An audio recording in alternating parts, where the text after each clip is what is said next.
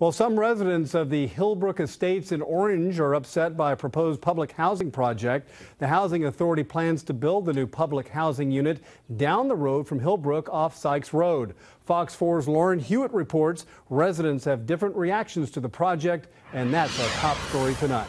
Monica Garrett and her husband have lived in Hillbrook Estates for 28 years.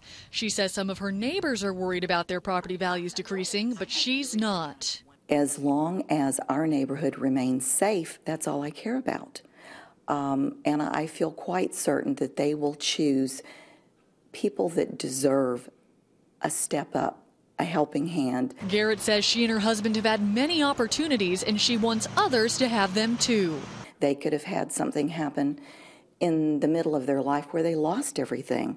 And I know if I lost everything, I'd want there to be somebody there to help me. Another resident feels differently. My concern about the project is for the children that are directly across the street. Diddick doesn't want the project built next to Community Christian School.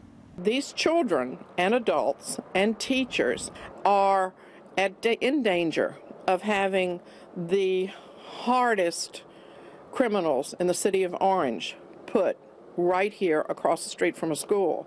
The assistant chair of the Housing Authority Board says they've owned this plot of land for about 20 years, and it's one of the few locations that meets the U.S. Department of Housing and Urban Development's requirements to grant federal funds. Our original plan was to rebuild on the sites that we already had.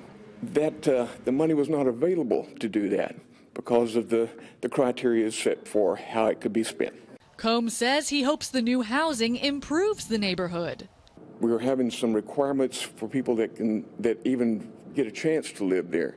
I don't know all of them. A couple of them is that you have to either be working, have a job, or be a full-time student.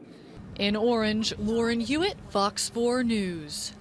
The Housing Authority will also use federal funds to rebuild the old Pine Grove public housing complex and add on to the Velma Jeter public housing unit.